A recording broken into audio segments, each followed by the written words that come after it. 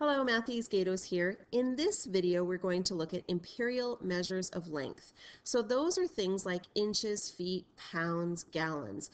This is a system of weights and measures that was originally developed in England, but to date, only 3 countries use imperial units. So let's look at some examples. Now, imperial units are based on reference. And what a referent is it's a way of visualizing what a measurement is. So for example, inches.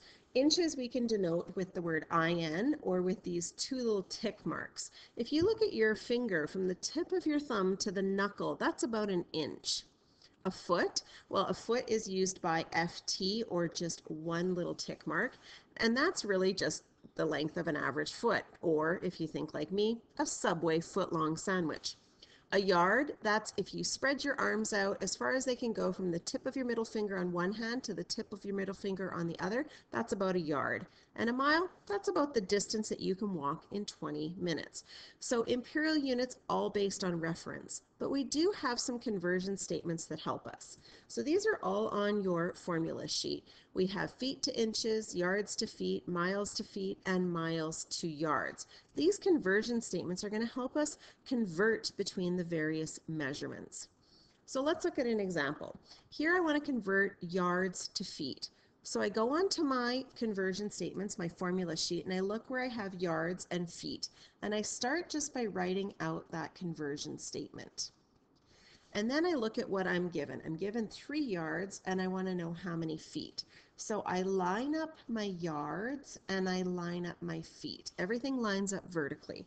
And then all I have to do is cross multiply and divide. So cross multiply and divide. So 3 times 3 divided by 1 will equal to x. Well, 3 times 3 is 9, divided by 1 is 9. So x is equal to 9, which means that 3 yards is the same as 9 feet.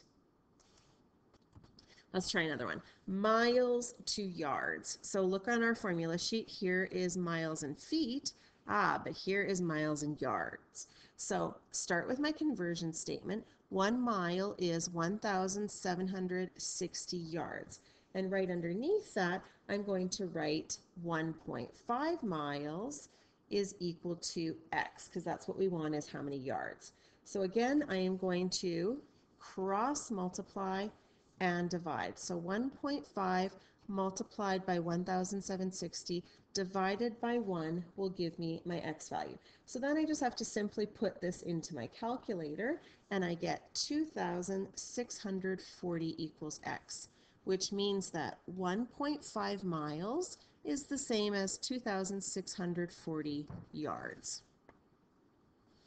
Okay, let's try one where we're filling up multiple categories. For example here, 38 inches. I want to convert that to feet and inches.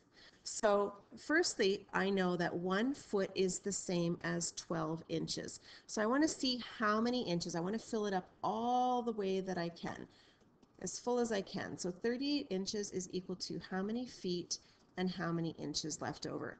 So you can use a conversion statement, or you can just look at how many inches can I put in there. So I can put in there 12. I could put another 12, which is 24, and one more 12. Altogether would be 36. So 36 inches, that would be 1, 2, 3 feet. So I know 3 feet. And then what's left over? Well, there's 36 inches that we've spent or put in that category. 38 minus the 36 I started with, I have 2 inches left over. So start always by filling up the biggest unit or the biggest category. Let's try another one. If I have 42 inches, I want to fill that up into yards, feet, and inches. Now, on my conversion statement here, I know that 1 yard is the same as 3 feet, but I don't have anything for inches. But let's use what we know about feet. I know that 1 foot is 12 inches. So 3 feet would be 3 times 12, which is 36 inches.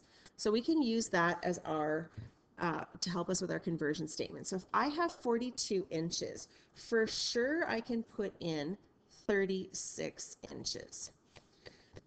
I've got some fun little writing going on here. Let's get rid of that. Okay, so for sure I can put in 36 inches, so I can have 1 yard. Now I have 42 take away 36 means I'm left with 6 inches. Well, I need 12 inches for a foot, so I don't have any feet there.